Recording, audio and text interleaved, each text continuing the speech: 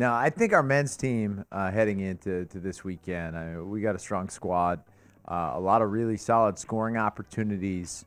If we show up to compete, if we race well, if we compete in the field events well, I think we can finish in the top few teams and maybe even have a chance of bringing home a trophy. It's something we've talked about all year. Finishing third at the IC4A last year outdoors, knowing that we had some strong returners coming back this year. I think we got a good squad. You look at the distances.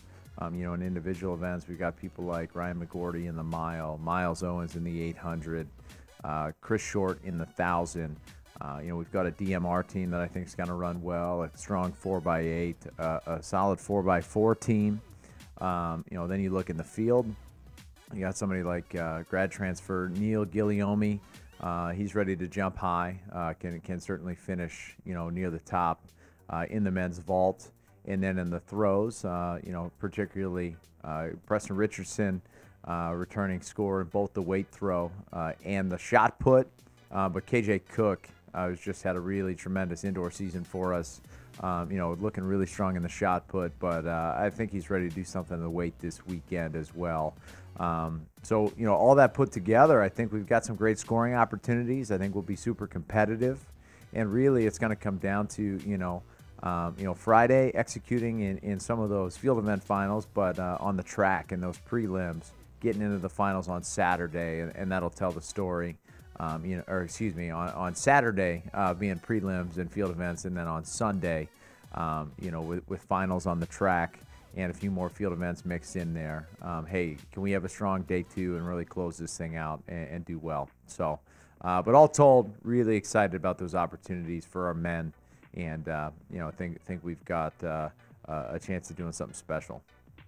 Yeah, on the women's side, a little bit smaller crew, but I think we're strong. Grace Becker has kind of been our top performer throughout the indoor season.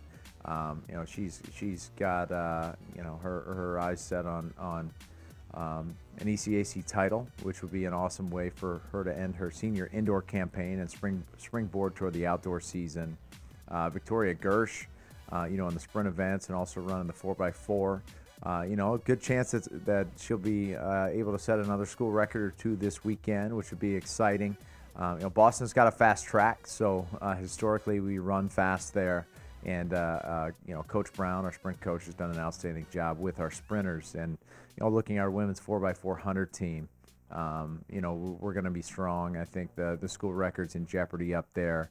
Again this year. We got a strong group of ladies running there who've run well as individuals, but ready to do something special as a relay team.